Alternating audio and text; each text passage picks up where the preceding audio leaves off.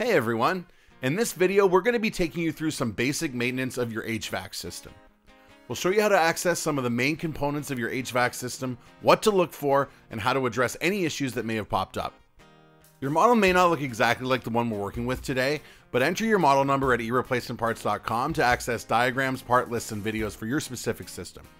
The first thing you'll need to do before you get started is to disconnect power from the unit. With most HVAC systems, you'll find a disconnect switch located close by.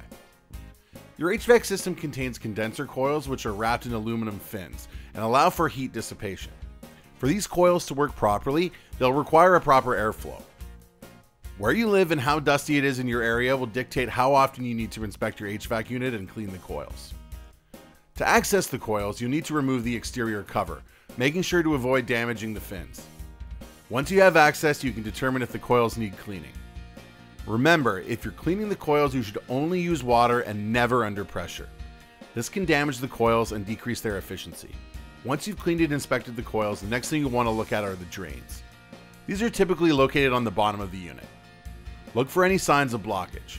Usually you can remove the side access panel to get a better look inside the unit and check for and remove any debris that may have made its way inside.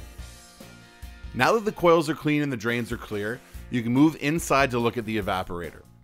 You'll likely have to remove an access panel to get a better look at the evaporator and determine if it needs to be cleaned. Again, you're looking for any signs of dirt or debris, and if the evaporator needs to be cleaned, you should only clean it with just plain water. Next, take a look at the air filter. This is typically located in the return air ductwork. Simply pull it out, and if it's a cleanable type, wash it with plain water as well.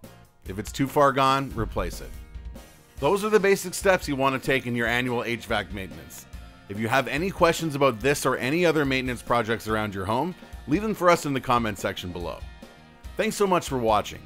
Don't forget to subscribe to our channel and click the notification bell so you don't miss a thing. And for replacement parts for your HVAC system, visit us at ereplacementparts.com.